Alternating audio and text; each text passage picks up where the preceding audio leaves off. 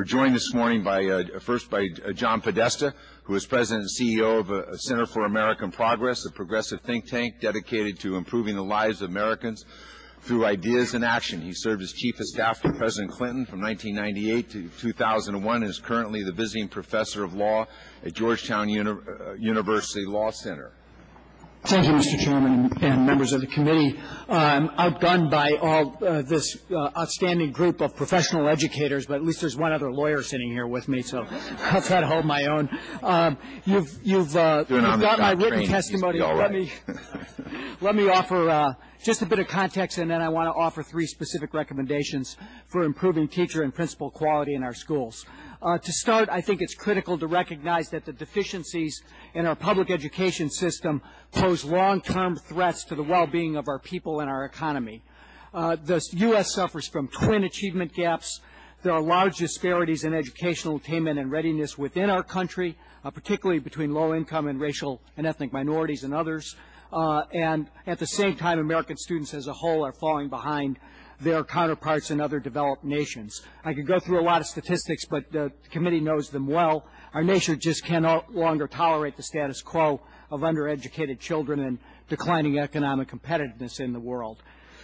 Second, nothing matters, I think, more to improving the educational opportunities of our students than finding and retaining highly qualified teachers and principals. A 2006 report by Dan Goldhaber for the Center for American Progress found that a very good teacher, as opposed to a very bad one, can make as much as a full year's difference in learning growth for students. Furthermore, the effect of increases on teacher quality swamps the impact of other educational investments, such as reductions in class size. Unfortunately, I think we're not doing enough to recruit and retain the best teachers available.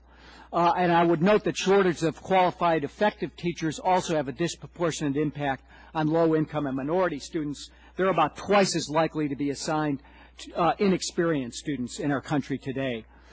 Congress, I think, has a real window of opportunity to address the challenge of teacher quality with the unprecedented number of teachers who are expected to retire and the recruitment challenge that comes with that.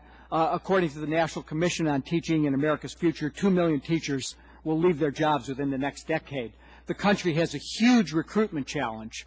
And so it's imperative, I think, that we experiment with innovative initiatives that will increase the supply of quality teachers and principals.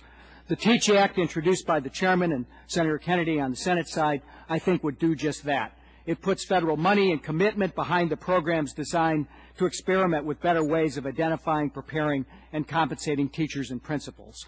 Developing a better teacher workforce will require three key steps: improving the quality and use of data in decision-making, creating more competitive compensation structures for teachers, and relying more on teachers as resources for innovation and identifying and correcting problems.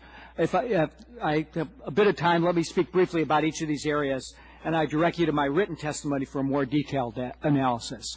With respect to better data, I would say that without reliable information, we simply cannot evaluate results or properly assess school performance. Better data is also useful for measuring the effectiveness of preparation programs for teachers and principals, developing more sophisticated career advancement systems, more equitably deploying teacher workforce.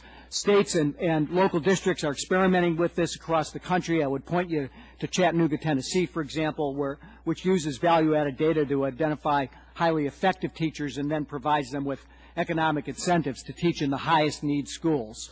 With respect to competitive compensation, we need to acknowledge that job structure and financial rewards are key motivators for employees in any profession. Accounting for educational attainment, teachers are drastically underpaid compared to those of similar backgrounds in other professions. We cannot expect the best unless we're willing to pay for the best. States and districts need to reform pay and performance structures to improve starting salaries, to attract talented mid-careerists and young people committed to a career in education. Similarly, if a teacher or principal is taking on more challenging subjects, teaching in tougher schools, or delivering positive results, we should create rewards for them, as the TEACH Act would do. And we need, as we make starting salaries more competitive and increase incentives for retention, we should keep in mind that we need to respond to poor performance by fairly and effectively removing ineffective educators. Finally, with respect to teachers as go-to resources, The President and the Congress need to act on the premise that teachers and principals are public education's most valuable assets. Policymakers should seek direct input from teachers on issues such as quality of development programs, school conditions, and administrative support. We recently at the center had Governor O'Malley, who is planning to build on his successful initiatives with CityStat in Baltimore to track student performance and to carry out surveys among teachers every 2 years to identify problems, to evaluate effectiveness of educational initiatives, to track progress and results, and to effectively and efficiently direct resources based on need.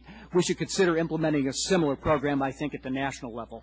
With that, I'm out of time, so let me turn it over to Joel.